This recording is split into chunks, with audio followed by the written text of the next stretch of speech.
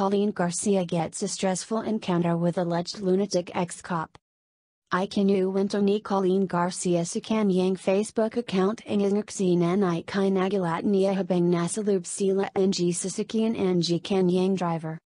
I just had a very stressful encounter with a lunatic here in BGC. He stopped right in front of our car, so my driver stopped right away at nadikitan namin siya, no damages at all BTW, we barely even touched his car, and then the man came down, started shouting at my driver, saying PULIS AKO. Kwento ni Coleen. Sinubukan ng PULIS saktan ang driver ni Coleen kahit naging magalang ang kanyang driver. Binuksan namin ng aktres ang kanyang van at tinanong anong problema at siya namin ang sinubukang saktan ng PULIS.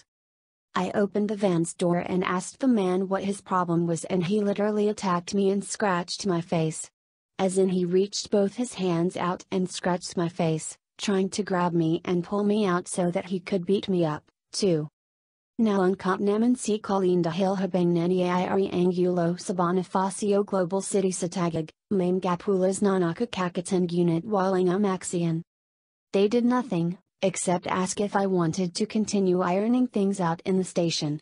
Guys, seryoso, sawa na ako sa police station. Please lang. So I opted to drop it instead, but not after taking photos of his plate number and his ID, ani Coleen.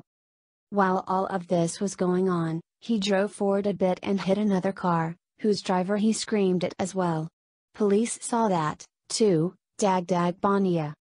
Kasama sa post ni Coleen ang litrato ng plate number ng pulis at ang kanyang driving license. Coleen Garcia gets a stressful encounter with alleged lunatic ex-cop.